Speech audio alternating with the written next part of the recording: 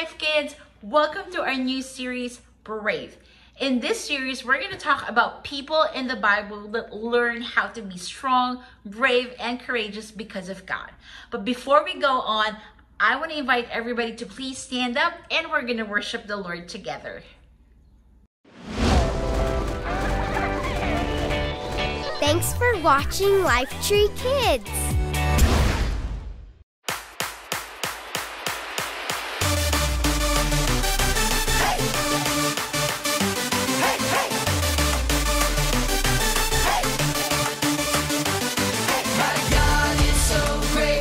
So strong and so mighty, there's nothing my God cannot do.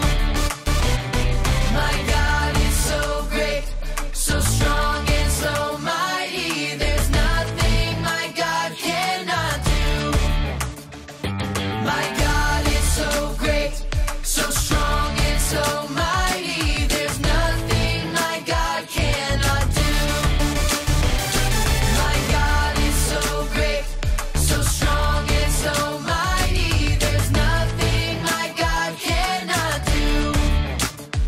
He has power over death and sin. My God is so great, power to give me strength within. My God is so great, power beyond what I can see. My God is so great, my God can do anything. My God is so great. Here we go now.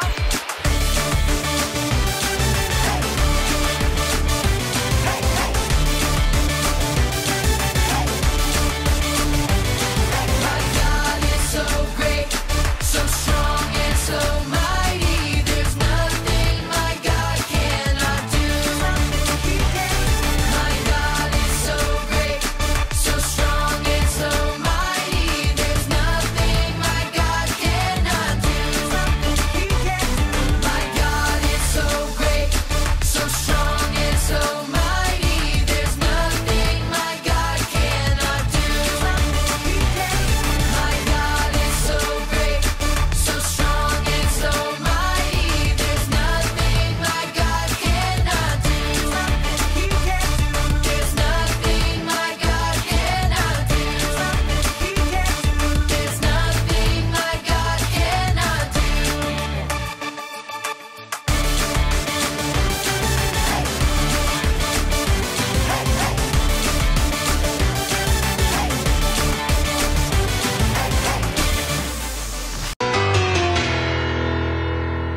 This is the story of how courageous prayers of the prophet Elijah led the people back to God. Elijah had the courage to pray some pretty crazy prayers because Elijah believed God would keep his promises. God sent the king a word. Elijah should have been afraid, but took a stand anyway. God made a promise to him. Elijah dared to believe it, and he knew he would see it. God said, I'll make it rain. Elijah had the courage to pray, so Elijah saw God that day. Jump back 3 years ago, Elijah walked up to King Ahab's throne. Elijah's words were bold. He said, it's not going to rain till I say so. So the land got crusty and dry, but God sent Elijah fruit from the sky. King Ahab tried to track him down, but Elijah was nowhere to be found. When 3 years rolled around, God sent Elijah back to old Ahab's town. You come to bring trouble now? I challenge y'all to a big showdown. Ahab and Queen Jezebel and the wicked priest of the false god Baal and all the people of Israel met Elijah on top of Mount Carmel. God sent the king a word. Elijah should have been afraid, but took a stand anyway. God made a promise to him. Elijah dared to believe it, and he knew he would see it. God said, I'll make it rain. Elijah had the courage to pray, so Elijah saw God that day. First was Baal's team's turn. They got their sacrifice all set to burn, then prayed and begged and yearned, but no fire came. They had a lesson to learn.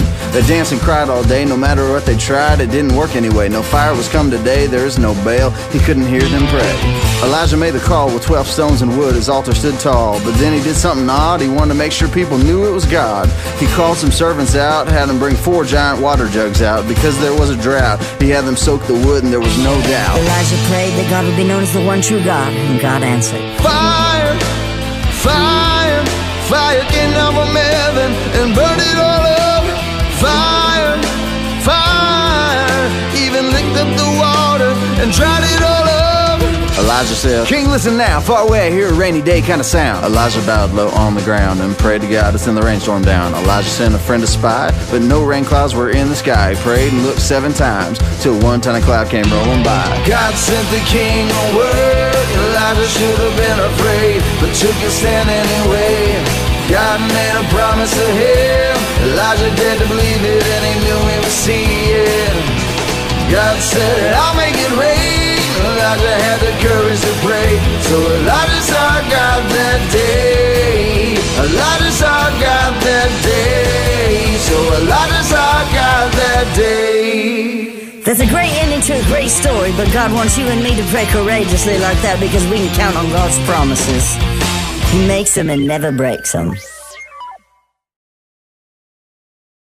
Hi, you life kids, welcome back. We just finished watching our Bible story earlier.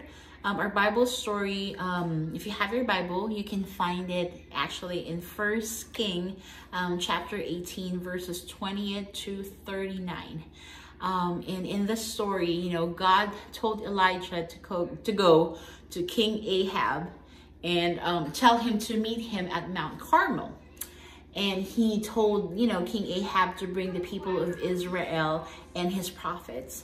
So King Ahab and the people of Israel met Elijah at the mountain. So when they were at the mountain, Elijah set up a challenge to show who is the one true God.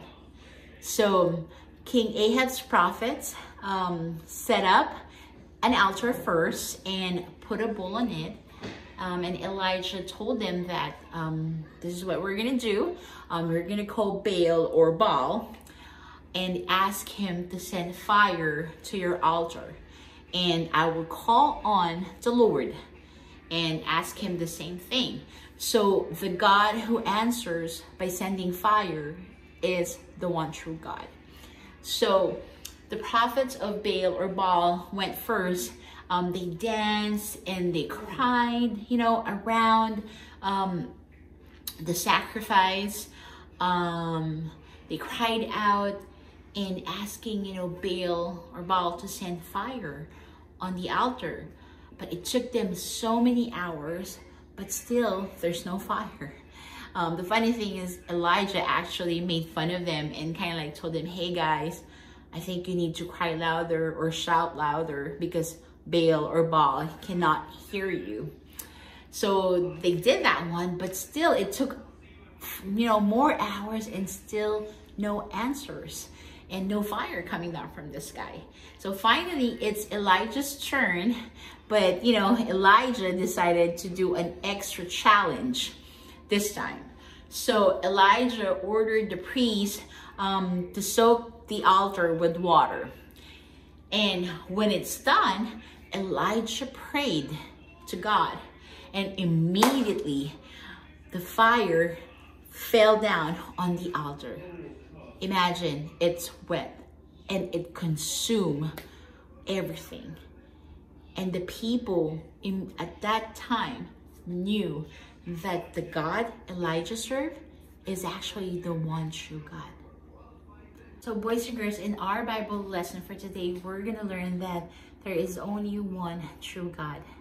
And God wants us to worship only him. And he wants us to love him, you know, with all our hearts. God doesn't want us to be like Israelites, you know, where they worship an idols. They worship Baal. And idols is not only like, you know, a form or an image of a person or a thing, you know, like Baal, you know, in our story. But actually idols can be in other forms. It can be something that we do that take away, you know, our time in spending time with God. For example, if we're watching too much TV, if we're playing too much, you know, video games or anything else, you know, that can harm us. Those are the things that God doesn't want us to do. I know sometimes it could be challenging. Maybe you're the only one in your school or in your household or in your family, you know, that are following, you know, God, just like Elijah. It could be tough, but that shouldn't discourage us. You know, when we are surrounded by people who live in the ways that doesn't please God, it could be tempted, you know, or tempting to do the same thing. But you know, what we can always do is just to spend time with God, more in prayer and in worship. And eventually, the more we do it, the more we practice it, and the more we obey God, those people that are around us will actually notice the change and the difference in us. And God can actually use us to be a witness, you know, to others, to show them a better way how to live their life, you know, with the presence of God. So I just want to encourage you today, you know, boys and girls, that like Elijah, he knew that God is on his side. He knew that whenever he calls unto God, God will answer. He had that confidence. You know, if he has that confidence and, you know, the courage that God has given him, God can give it to you. So I just want to also, before I end this lesson, I want to challenge you with these questions, like the same thing, you know, Elijah challenged or asked these questions to the Israelites. It's actually in 1 Kings 18:21. So Elijah challenges the people with these questions. So he challenged them, like, how long will you waver between two options? So if the Lord, he said, is God, then follow him. But if Baal is God, or the idols you think is better than God, follow him. So boys and girls, we have to choose. So either we are for God or we are not for God. But I want to encourage you that if we choose God, for sure, we are always in the winning side.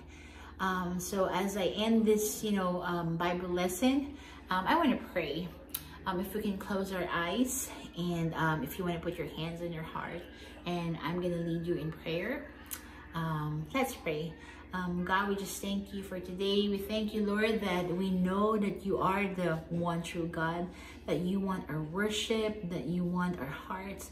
God, I just pray, God, that everyone in this place, everyone that's watching right now, every kids, God, Lord, I pray, God, that you would touch our hearts, God. Lord, help us, God, to choose, God, to be in your side. Lord, help us, God. Give us the courage and the strength, God, to say yes to the things that pleases you. Father, we just thank you, and we love you, and we honor you in Jesus' name. Amen and amen. So, boys and girls, I hope you learned something today. Have a great day, and we'll see you again next time. Bye.